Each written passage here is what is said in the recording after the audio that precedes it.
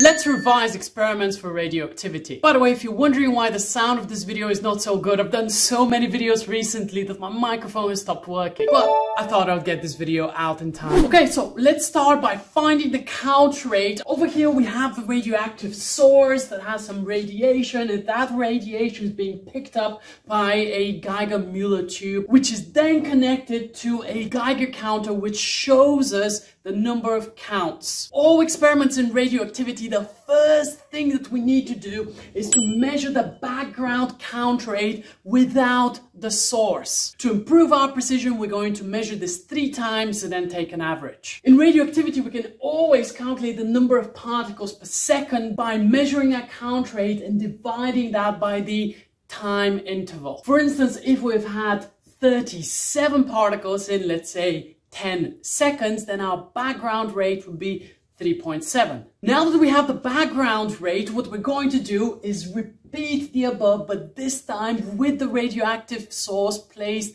in proximity or right in front of the GM tube. As always, we're going to take 3 measurements and then take an average. After we've done this, what we need to do is to subtract our background readings. When we're doing this experiment, we're also going to be very careful when we're dealing with radioactive sources. So we're going to wear gloves when handling them. And additionally, we're going to make sure that we're not standing directly in front of them. Now, using this setup, we can also investigate the penetration power of different types of radiation. For instance, alpha particles are absorbed by only a few centimeters of air or a sheet of paper. Beta particles are absorbed by approximately 3 centimeters of aluminium. And in order to absorb a lot of gamma radiation, we need lots of centimeters of lead. We can also use this setup to measure the half-life of a radioactive substance. This is typically done with a protactinium-234